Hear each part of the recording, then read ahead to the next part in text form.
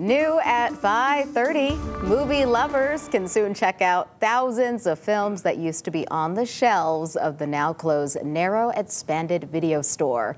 Some of those films are not available on streaming services. Photojournalist Connor Lambert gives us a look at the long-anticipated opening of the collection's new home at Old Dominion University.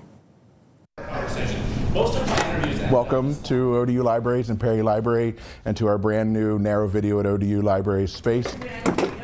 Over the past summer of 2023, we transformed this space, which was formerly a government documents publication space, into the space that you see today. We did new carpet and paint, we did new window treatments.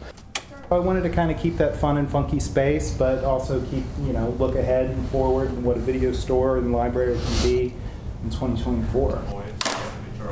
It's like Naro Cinema and Naro Video has always been kind of like a symbiotic relationship. They were separate things, but they improved each other and built on each other's work.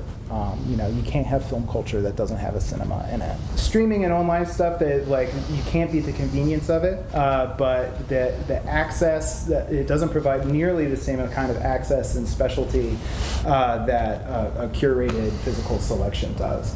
But you might want that thing, if whatever, maybe it's a special movie. And we also really want to, again, sort of preserve this kind of physical media experience for the users. A pretty active sort of filmmaking kind of history and community here in the Hampton Roads area, and I expect that folks will, once they realize we're kind of becoming this center for film studies, of hey, this would be a great place to archive that stuff so future researchers can get to it.